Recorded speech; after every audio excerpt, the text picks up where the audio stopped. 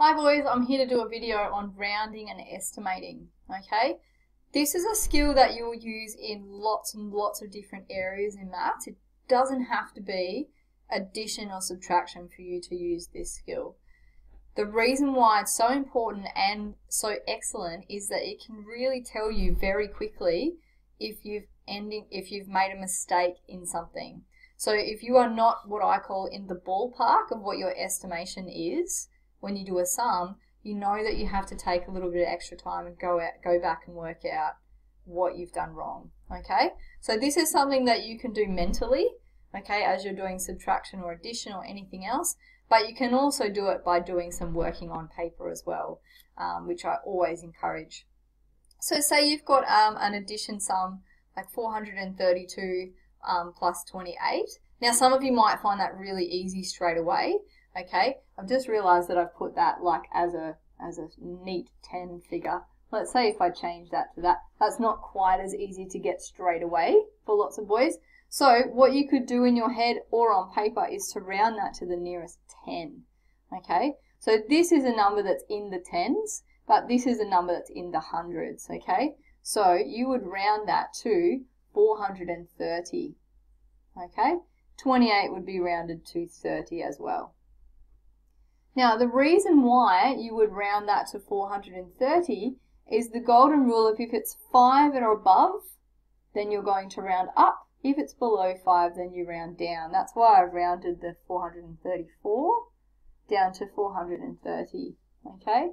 Now, the trick with rounding is that you actually have to look at the next place value down to work out what to do. So this is a little bit of a side lesson here. But say if I've got 28 and I've actually asked you to round it to the nearest 10, okay, I'm looking at this too as the tens in the place value, but what I need to do is to look at my 8 to work out what I'm going to do to my tens, okay? So because it is an 8, it's 5 or above, I'm going to round it up to 30, okay?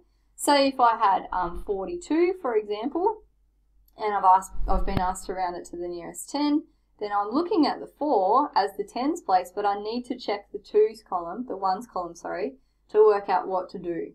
Okay, so because it is below 5, that being 2, then I round it down to 40. Okay, I don't round it down to 30 because that's not the nearest 10. 40 is my nearest 10. Okay, so back to my question. Here I've got 434 plus 28. I've rounded it here. So quickly in my head, I know that my answer should be close to 460. Okay, let's work that out.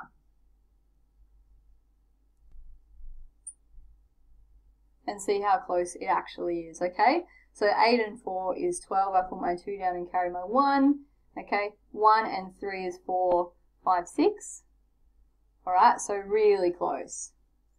If, for example, I rounded it to 460 correctly, and then my answer was like, I don't know, 562, I know, well, that's not really that close, so I might have made an error back here. Okay, I'm going to put an example on the board in a second and get you to have a go by yourself, so pause the video, and then I'll show you the answer. Okay, so here's my question. I'm going to ask you to round that to the nearest 100 and estimate your answer, okay? So pause the video here and have a go at that. Okay, hopefully you've had a turn at that. Remember, I've asked you to round that to the nearest hundreds. So I need to look at my next column, my tens column, to work out what to do with my hundreds. So your estimation should look like this, 900, because this is a 2, so I've rounded it to the nearest 100, which is 900. And then this actually becomes 400, because this is above 5, so I would round it up to the nearest 100, being 400. Okay, and then my estimate, okay, so 0, 0, 9 and 4 is 13, should be 1300. Okay, let's see how close it actually is when I do the sum. So 1 and 8 is 9, 2 and 7 is 9, okay, and 9 and 3 is 12. So, super close. I didn't even plan that, I promise. Okay, so last question for you to try is 1,439 plus 291. And this time again, I want you to round it to the nearest 100 and then estimate your answer.